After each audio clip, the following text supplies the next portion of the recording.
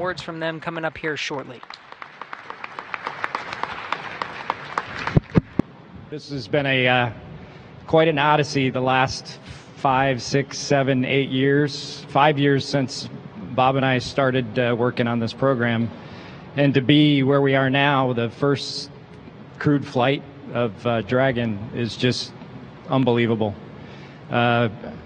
We've said it before, just a tremendous privilege to be part of this program, to be part of NASA. 5 hours ago, we were in a spaceship bobbing around, making prank satellite phone calls to whoever we could get a hold of, which was kind of fun, by the way.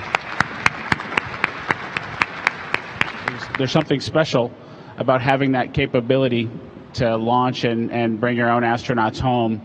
And we went through a lot of years without that capability. And I think we're both super proud to have been just a small part of the team that accomplished bringing those space flights back to the Florida coast. Today, when we got the wake-up calls from our boys, telling us a little bit about what they were looking forward to, which was us coming home, and in Theo's case,